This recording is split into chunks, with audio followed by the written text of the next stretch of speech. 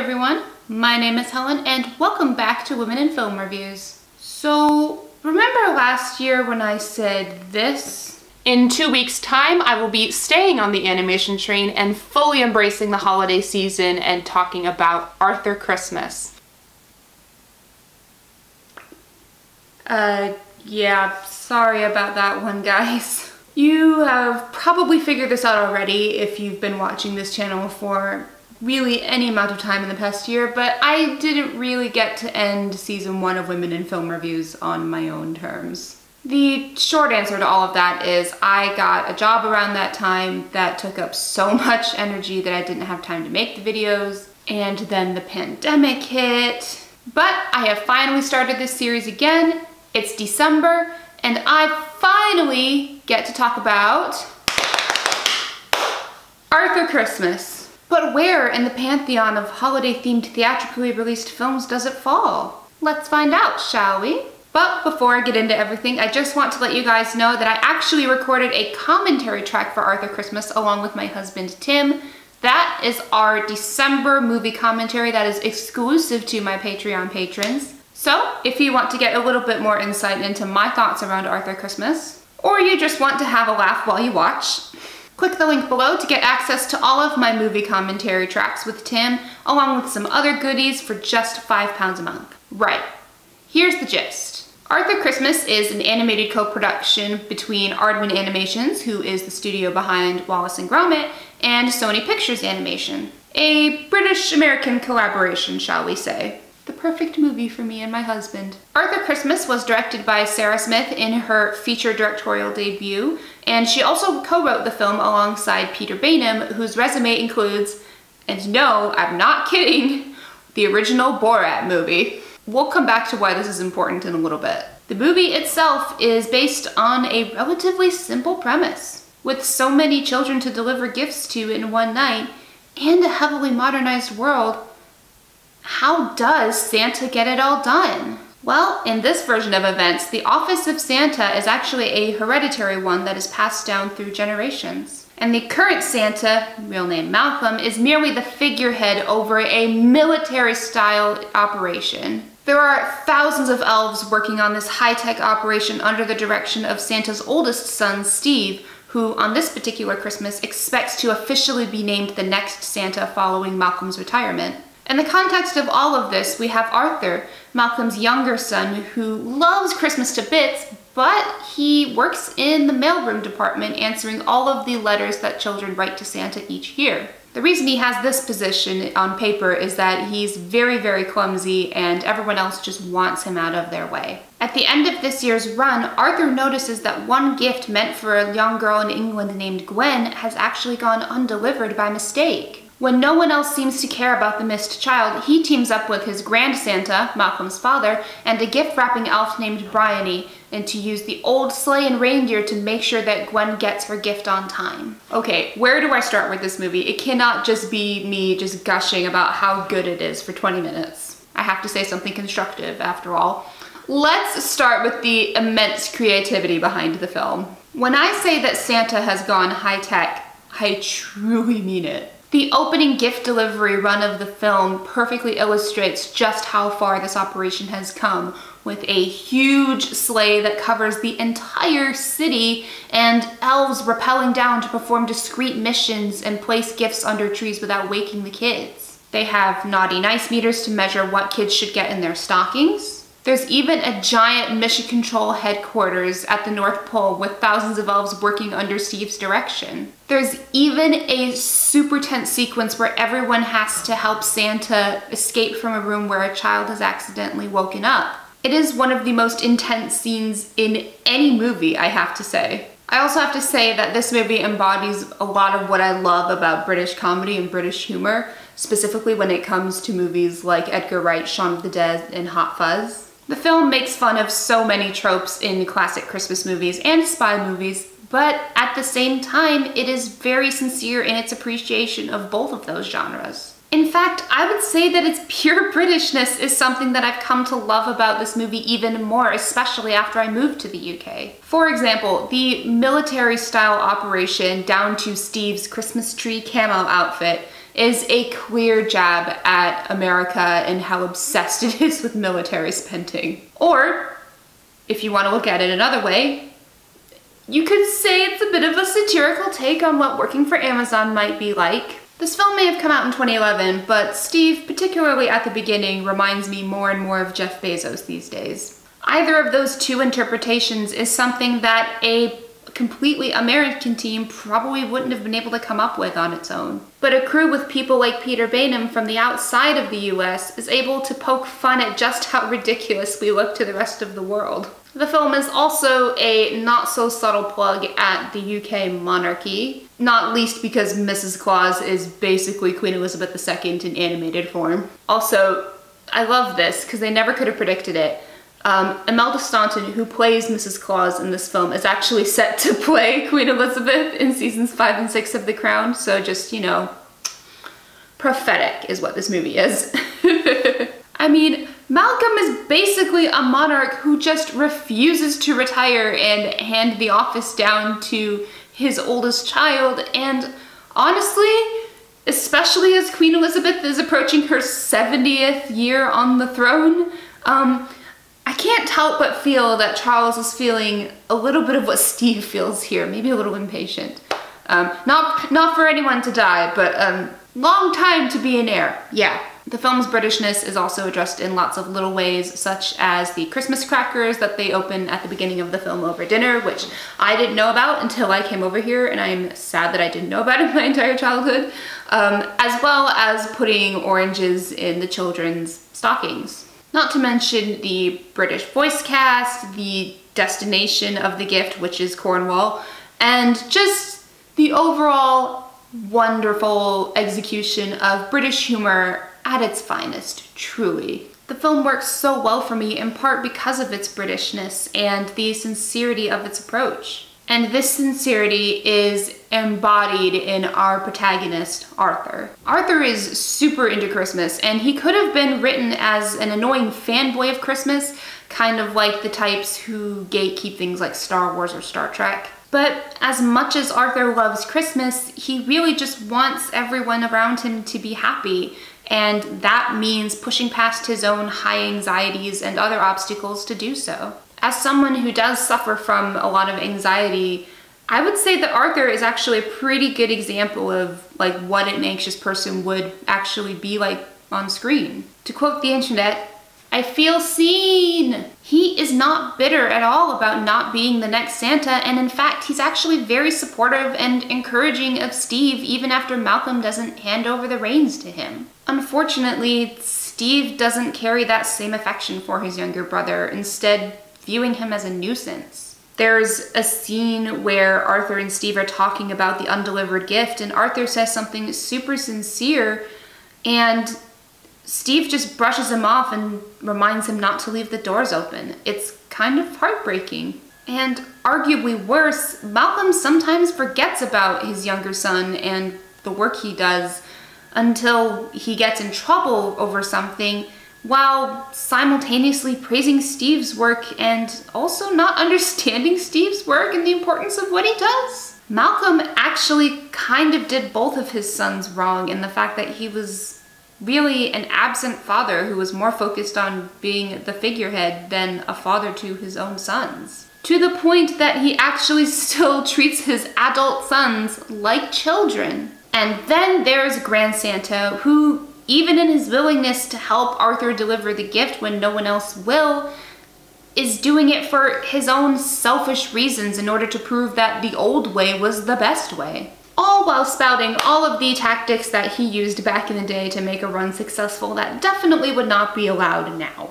At its core, this is a movie about a highly dysfunctional family that has drifted apart over so many years, and they need to be able to grow and learn to appreciate each other again. And the flaws that each character has, along with the relationships that they have with each other, make them even more believable and relatable because they remind us of the relationships that we have with our own family sometimes. There are two characters that I haven't mentioned yet that I think are the unsung heroes of this movie, and so I'll talk about them here for a little bit. I am, of course, referring to our two major female characters, Mrs. Claus and Bryony Shelfley, gift wrapping division. Whereas the men, Arthur included, are portrayed as inept, selfish, or both. These two women are the voice of reason and a much needed grounding force in this movie. Bryony is the more prominent of the two characters. She travels with Arthur and Grand Santa in order to deliver Gwen's gift on time. And her skills with gift wrapping and her high-tech equipment save all of them from some pretty sticky situations all through the film.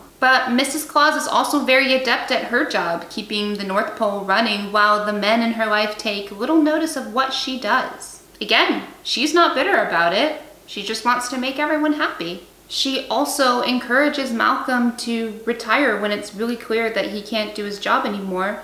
And she reminds him that he wouldn't be no one if he wasn't Santa anymore. He'd be her Malcolm. And she is also ready to go immediately when she discovers that Arthur is missing on Christmas. She even took a training course on how to fly the S1, and she repeatedly rebuffs her husband's extremely dated and sexist remarks about what he considers to be her usefulness. Her look and character design might on the surface feel like another matronly stereotype, but going along with the movie's theme about the importance of family, her work is never treated as less important than that of her husband's or her two sons. This movie also has a message that really stood out to me more on this most recent viewing, and not least because of the current just pandemic situation that we're all in right now. When it seems that all is lost in the quest to deliver Gwen's gift on time, Arthur has a really important epiphany that it doesn't matter who got Gwen's gift there successfully, it just matters that it got there. She's never going to know which of the four Santas has done it, just as long as she knows that Santa remembered her. And the most important thing to Arthur throughout this entire film is being able to keep the magic alive for her. This is a story about putting the needs of others before your own in order to make everyone's lives better. Really boiling down to a conflict between individual glory and the greater good. I can't believe that we have to say this in 2020, and I'm sorry to get political on this channel, even though I really don't think this is a political thing. It just baffles me that a lot of people seem to think that the world revolves around them and that therefore they don't need to wear a mask to help stop the spread of this disease. I don't want to open up a whole other can of worms because this video is not about that, but I do think that a lot of those people could do with watching this movie. Just saying. Arthur Christmas sits its viewers, children and adults, down, and through its ending tells them that sometimes you have to give up some conveniences in your life in order to improve the world around you. Steve has wanted to be Santa for his entire life, but in the end, when the gift finally gets delivered, thanks to the efforts of all 6 of our main cast, he realizes that his klutzy younger brother is actually the one who's best suited for the role of Santa, and he promises to support him. The reason why Arthur is the best candidate is he isn't motivated by selfish reasons. His selflessness and his caring attitude towards everyone are the things that make him best suited for the job. Arthur's not concerned with how happy the job would make him or the credit that he would get for it, but he's more concerned with the happiness of the children he delivers the gifts to. The epilogue, which shows what everyone's like a year later, highlights this perfectly. Everyone is happy with their new station in life, but Arthur is the one who made everyone happy. The third major theme that this movie tackles is the struggle between old versus new technology. I already mentioned this a little bit in terms of how Grand Santa wants to prove that the old ways were better, full stop. But this movie actually dives a little bit deeper into that conflict through the way that Steve and Arthur both separately approach Christmas. Arthur is pretty tech-phobic. He uses tactile methods such as pen and paper to answer all of the letters that kids write to Santa each year, and his workroom is also very isolated and unorganized. Putting a personal touch on a letter is so important to him, and I think the opening of the film where Gwen reads her letter aloud and then we hear Arthur's response to the letter highlight his commitment to making each child feel special perfectly. One gets the idea that maybe he would be more efficient with this if he had a physical filing system in place, or maybe a couple of elves to help him out, but it's very clear that everyone at the North Pole undervalues Arthur and his job and doesn't see his position as really an essential part of running Christmas. So he has to do it all himself. This contrasts greatly with Steve, who is all about automation and high-tech wizardry. In fact, there's almost no personal touch to his work at all. When it's discovered that Gwen's gift has gone missing, he doesn't even refer to her by her name, but rather by her assigned number in their filing system. And he refers to her as like 1,000th%. But what the film does that I absolutely love is that rather than fully villainizing either Steve's new approach or Grand Santa's old approach, the movie comes to the conclusion that both old and new technologies can work together to make Christmas special. All of these themes together make the ending of this movie one of the most satisfying conclusions that I've ever seen in a film. Let's see, there are a few other loose threads that I'd like to tie up before I end this review. There is Peter the Elf, Steve's executive assistant, who Tim and I were wondering, especially on this particular watch through, if he may have been coded as gay. This does bring up some unfortunate and outdated stereotypes when it comes to his character, and I do wish the crew would have spent a little bit more time on his character just to make him a little bit more fully fleshed out. But I also know that maybe they probably wanted to do it and there was some studio head involvement, in which case I'm not gonna put too much blame on the animators here, especially because they were trying to make a children's film in a medium that has historically not been great, at least in theatrical animation, about being inclusive of LGBT characters. So there's that. There is also the matter of the accidental alien subplot in which Grand Santa and Arthur's wild antics with the sleigh make various world leaders think that there is an alien invasion happening on Christmas Day. This side plot isn't bad per se, and it does play into a little bit how the movie ends and does build Grand Santa's character a little bit more, which I appreciate. But at the same time, it's probably my least favorite aspect of the film.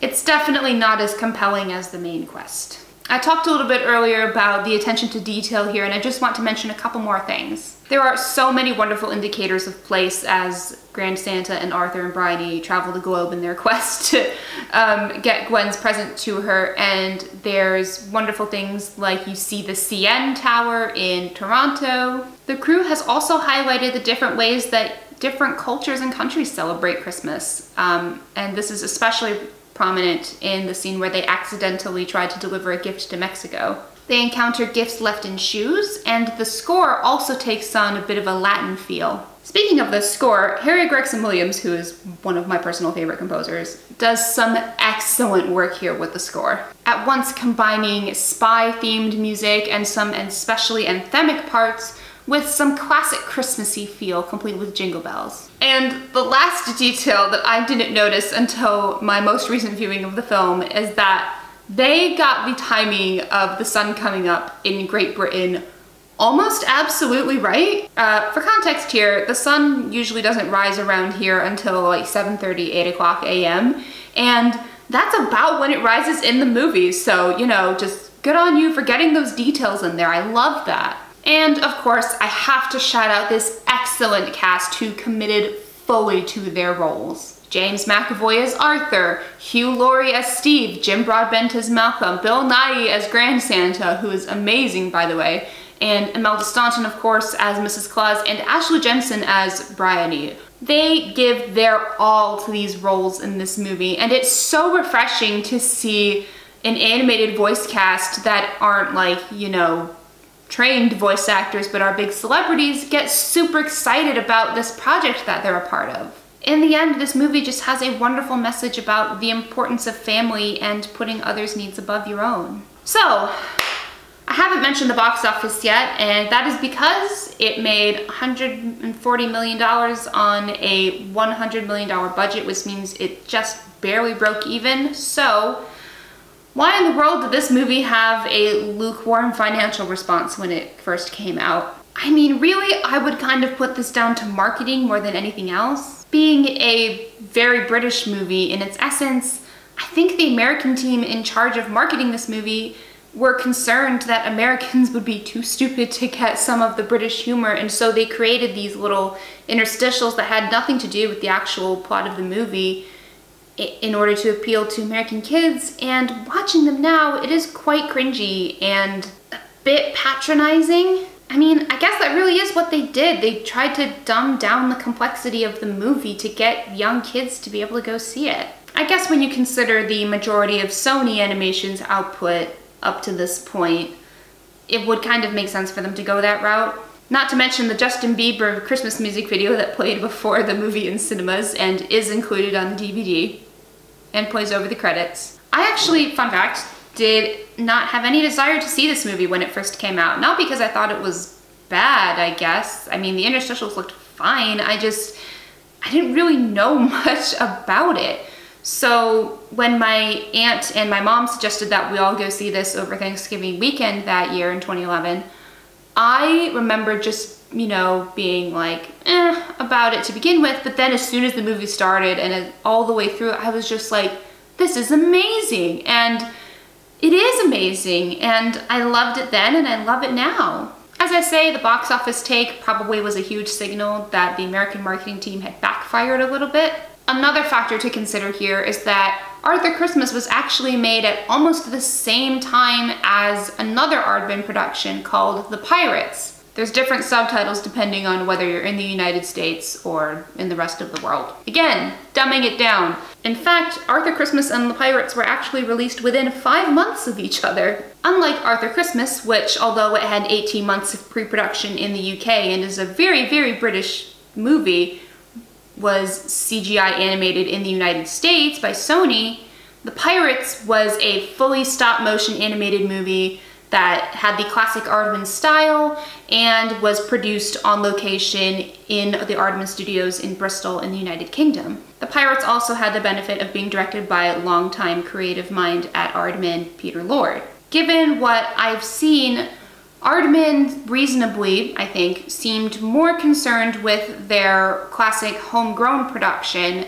than it was with their CGI Christmas classic.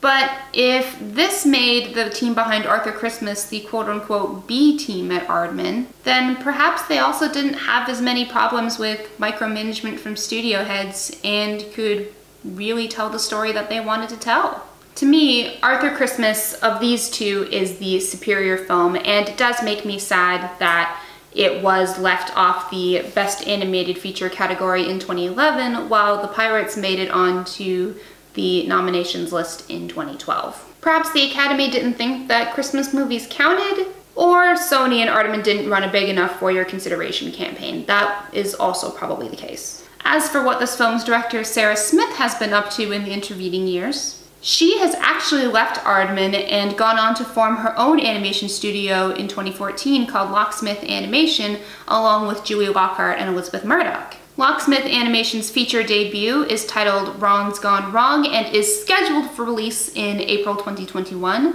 And I'm actually really excited to see it because it's not every day that a new animation studio comes on the scene, and I'd like to see what's going on in indie land. In the end, I think in the years since its release that Arthur Christmas has gone down as a holiday classic and is a staple in any person's holiday collection, thanks in large part to really, really good word of mouth. It is the exact type of heartwarming Christmas movie that brings you so much joy, and really, that's all I can ask for in a really great holiday film. Thank you guys so much for watching this week's Women in Film review. As I mentioned in my Homecoming review 2 weeks ago, I will be doing one more Women in Film review to close out season 2 on December 17th, after which I will be taking a much needed holiday break. I will be back in January 2021 with season 3 of Women in Film reviews, along with some possible new content. So if you don't want to miss out on any of that, you should subscribe here on my main channel and on my second channel. You should also definitely become a patron of mine on Patreon. As I mentioned at the beginning of this video, my husband and I do movie commentaries each month. Before the Arthur Christmas one comes out at the end of December, however, you'll probably have noticed that November's movie commentary is now up. It is for How to Train Your Dragon. We had such a blast, so much so that by the time we finished the commentary and closed everything out, the movie had actually started again because we had so much to say. So make sure to become a patron and check those out. And you'll also get access to some other goodies like some behind the scenes tidbits, polls to vote on the Women in Film reviews that I do, along with maybe some other new stuff in January, who knows? Another perk of being a patron of mine is that I will personally thank you at the end of each Women in Film review for your support, so thank you, Tim, for being one of my patrons. You can check out all of my previous work available on my website, helen-grotehuis.com. You can follow me on Twitter, Instagram, and my Facebook page. All the links to everything that I mentioned will be down in the description. And that is it for this week. Thanks again so much for watching. Remember to keep living awesome lives, and I will see you all back here in 2 weeks for the season 2 finale of Women in Film Reviews. Bye, guys.